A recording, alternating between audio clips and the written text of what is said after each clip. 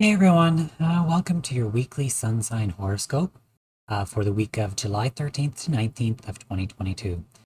This will pertain to your sun, moon, or rising. So if you have Aries sun, Aries moon, Aries rising, or let's say Gemini sun, Gemini moon, Gemini rising, whatever your sign is, just watch the video for your sign, whether it be for your sun, moon, or rising. This week we have the full moon in Capricorn. I will also be pulling a card for some clarity based on your sign for this week. That being said, let's get into the charts for your sign. Hey Scorpio, how you doing this week? So, this full moon in Capricorn is going to be happening in your third house of the mind, balancing out the ninth house of beliefs. This is higher learning versus, your curiosity, your knowledge. This could be expansion versus you existing within your local environment. Now, are you nurturing the right parts of your mind? Does your mind match your emotions? Do they align with your goals? Right? This is the moon here helping you to nurture these thoughts, to convert them, maybe into some goal-oriented stuff, because we've got it trying to these nodes. The north node here in your seventh house conjunct Uranus, and the south node here in your sign, Scorpio, in the first house. So what aspects of yourself, of the self, do you need to transmute? Or maybe even to let go of, to move into a more balanced state, to have others see the unique value in you, right? This could be the transmutation of these old beliefs, of these limiting emotions. Capricorn could be restricting of these emotions, restricting of the mind. It's like you need to expand, Scorpio. You need to nurture this expansion.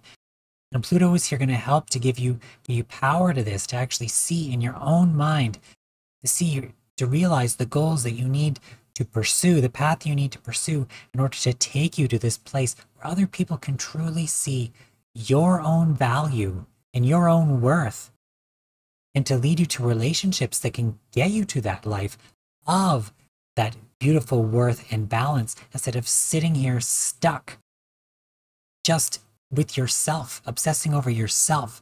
You need to show the world what you've got, Scorpio. Show them what you've got. Here we've got this trine to Neptune here in your fifth house, right? This is the dream in terms of aspects of love, unconditional love, expression of that love. Are you flowing with that love? We're going to have the sun conjunct Mercury here in Cancer, nurturing this expansion, the expansion of this flow of love, this nurturing of this, the dream that you love, right, Scorpio? You want to move forward into this more balanced, beautiful world state, instead of stuck here being, obsessed with the self. You need to transmute aspects of yourself to move forward into this new space.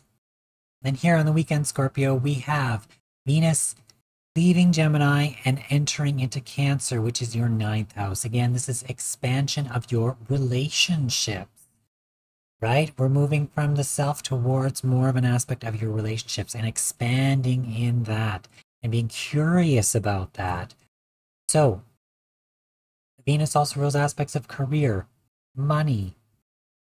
It can be your what's valuable to you, self-worth. For you, this is in balance in your relationships.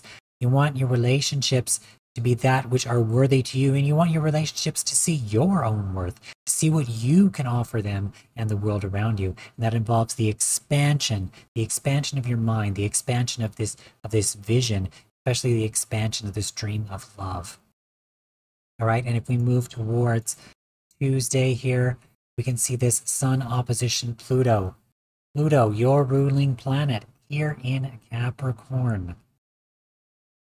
This is a transformation. This is helping to balance out this expansion, for you to expand, and expand especially in terms of the dream of love, and reaching that balance in terms of your relationships and in your self-worth, and allowing your relationships to see your worth that you have to offer them. Let's pull a card for you, Scorpio. Hey Scorpio, let's pull a card for you for this week. So I am using the Guardian Angel Messages Tarot by Radley Valentine. Let's grab the cards and pull one up for you here. clear the energy off of that deck for you, and let's see what the universe has in store for you for this week, Scorpio. Let's get some clarity. All right, let's see, Scorpio. What does the universe have for Scorpio this week? One card for the Scorpios. Oh, there's two popping up there. We just want one. One card for the Scorpios for this week. What have we got? Oh, this might be a tough one, Scorpio. Let's see here. What card do we have for Scorpio? There's just too much happening. We just want one card for the Scorpios this week. Maybe the universe wants more clarity. I don't know. I don't know, Scorpio, but you've got these 10 of Swords.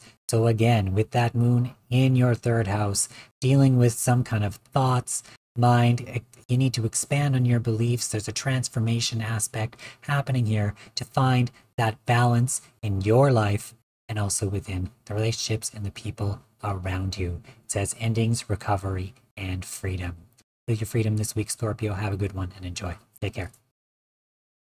Hey, everyone. Thank you for watching. If you like this video, please be sure to hit that like button. Subscribe if you want to see more and hit that bell for notifications. Feel free to comment if you want to comment.